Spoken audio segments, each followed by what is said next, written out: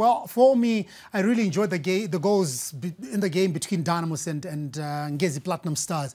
I think if we are so far to collate what we can term goals of, I don't know if we can then, not really the week, but this period, you know, up to match day 10.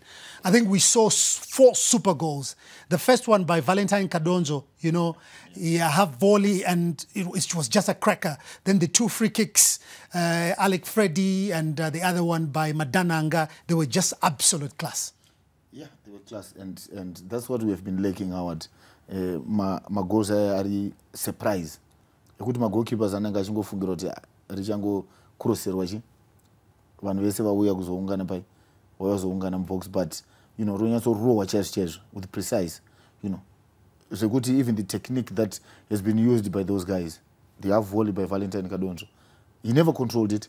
He took it first time, and which was a goal. Madananga on a free kick again, and it Abago a super goal. Then the free kick by the young boy. I think if you look at the distance and the time, your game, and no confidence, the good when the senior guys are there, or the guys pass all over, that tells you the boy has got so much confidence, you know, when he's doing his things. And normally free kicks, Kelvin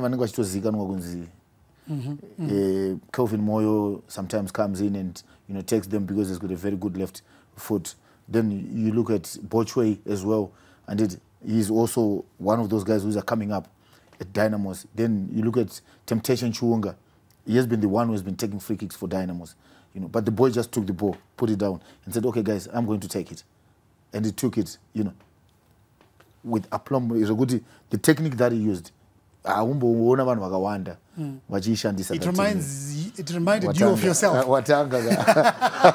It's your premier football show, The Couch, Wednesday at 9 p.m. Konapo, Ipapo, Pazetium Prime, DSTV channel 294, the place to be.